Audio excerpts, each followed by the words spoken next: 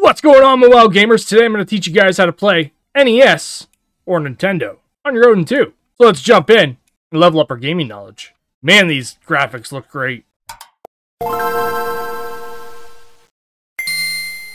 Alright, mobile gamers, we're flashing back to the 90s with some Nintendo or NES on our Odin 2. Today, we're going to be installing NES.EMU to get started. This is my favorite emulator of choice because of all the features that it has. It has per game settings, it has save states, fast forward, has multiple options to set up your game to look really good on this awesome handheld device. So, it is $5, well, at least $5 Canadian. I don't know how much it is going to be in your country, but it is $4.99 in Canadian. I highly recommend you paying for it. You can get it for free other ways, but let's pay for it and get it installed. Now, again, this application does have awesome features. The very first thing I'm going to do is go over to my file manager. I'm going to go to my external SD card of choice, or my SD card, which is the internal SD card. But my external SD card has a folder called NES, a games, and a saves folder. My games are in here, and I have some saves that are already in here as well, because I've been playing some games, sort of. Now that that's installed, we're going to open it up. The very first thing we're going to do is go to on-screen input setup. We're going to use virtual gamepad to turn it off. We're going to go down to open menu. We're going to turn that to hidden. I will tell you why in a few moments. We're going to go down to toggle fast forward. We're going to turn that off. Now this is all up to preference, but I like to turn it off because I'm going to be using a button for fast forward option. And that's about it for that section. Key gamepad input setup. You're going to scroll all the way down to your device of choice, either the Xbox controller or the Odin controller. I'm going to select my Odin controller for this. You're going to go down to in emulation actions. Now this is your actions like your save states, your load states, your open menu. Open menu is already set to the back button. Save states, I'm going to use my back L2. Fast forward is already set up to R2. I always just like to use it again just to make sure that it's actually connected. And all these other toggles and other options are here for you to actually set up a button. Now click back. Go to gamepad. Now they have it set up to X and A. I like to set it up to Y and B. So that's up to you, but my B is going to be my Y, my A is going to be my B. I know that's confusing, but if you know what the Nintendo controller looks like, the B and the A, I just like it that way. Now click back. Extra functions we don't need to worry about. New profile, that's just basically allowing you to save this as a profile if you want to back it up or store it somewhere. Joystick, XY axis as a D-pad, you can turn that on and off. I like to leave it on because sometimes I use my joystick instead of my D-pad. And that's about it for your controller. Go back again. Now go to options. We're going to set up our video. This is going to be our generic video options for our game. Linear makes the game pop a little bit more with thicker lines. I like to turn that off. It just depends on you, though. If you like a little bit of a thicker outline for your games, then turn it on. Overlay effect, I like to leave that off, but this is where you can set up to make scan lines on the screen to make it look like an old CRT TV. That's up to you.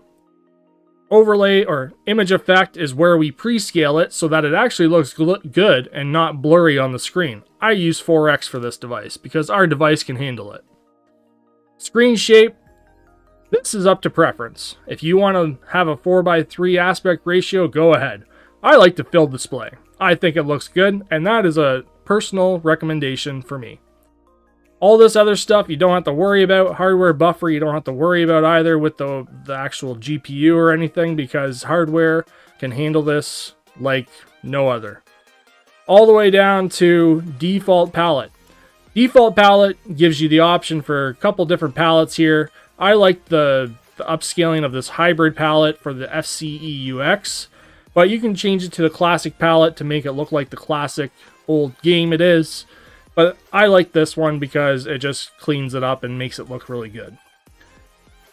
Sprite limit, leave it to on. Correct line aspect ratio, I turn that on as well because it makes the screen look proper on this device.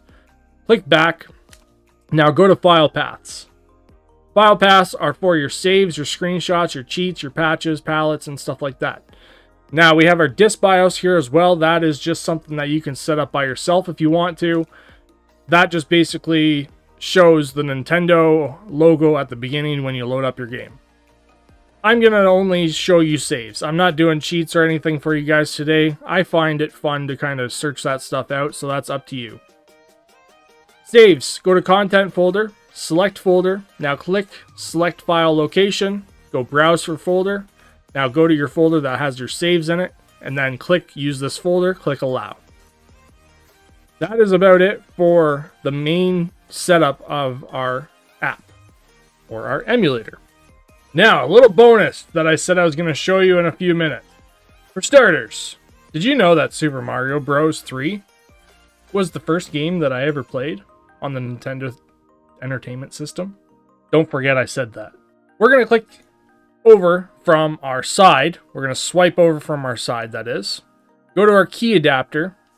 We're going to drag a key button all the way up into this right-hand corner. We're going to go to Settings. We're going to turn the transparency to all the way down to off. Click Dismiss. And then set that button to one of your buttons. I like to set it to my M2. I'm going to click the checkbox. Now, when I click that M2 button, it's going to open my menu. When I click it again, it's going to close my menu. I'm going to show you why I did that. If I click back again, click back again, click back again, this little menu pops up, and I sometimes accidentally click yes, which closes out the app altogether. That's why I set this up for having a little personal menu button with using our awesome key adapter on our Odin 2. Now, we're going to go to Open Content. We're going to select File Location. We're going to select Browse for Folder. Go to NES and go to Games. Click Use this folder. Click Allow. Now, the moment you jump into a game, another menu is going to show up when you click the back button. That's Console Options. When you start editing any settings in the Console Options section for that specific game, like the one I'm going to show you in a few seconds, this will save a configuration file to your saves folder so that when you uninstall the application or anything like that, or transfer this to another device with that saves folder, it'll save those configurations for those games. And the reason I'm telling you this is because Super Mario Bros. 3, when I go into this world, if you see on the right-hand side, keep looking, I'm going to keep showing you, you can see it. There is a problem with the rendering. It's not really a problem. It's actually the way that the game renders by default. But it doesn't look good to me, and it bugs the heck out of me. And I'm sure it'll bug you. So, click the back button. Go all the way down to where it says crop 8 pixels on the sides. Turn that to on. The other thing I'm going to do with this game specifically is go to Visible Lines. Go 8 plus 232. And then I'm going to go back. I'm going to go back again. I'm going to go to Options. I'm going to go to Video. And then I'm going to Content Zoom all the way to 112%. Now, I think that looks pretty good. And again, this is just a little trick to get the game looking pretty good. It just depends on the game. If you start noticing different flickers like that or different issues like that, then test out those settings to make it look a little bit better than me falling into that hole. Now, I said something about a game that was my favorite game. Well, not my favorite game, but one of my favorite games that I played on the NES. If you remember what that game is, comment what that game is down below. You can comment something else with it if you want to gain an entry into the Odin 2 Pro giveaway that I'm running right now. If you don't know what I'm talking about, navigate to the video that's in the link in the description below as well to check that out. Don't forget to subscribe, because I've been sharing a whole bunch of guides for the Odin 2 Pro. And we're almost close to the finalization of setting up your Odin 2 Pro with a lot of the major gaming systems that I myself enjoyed playing throughout the years.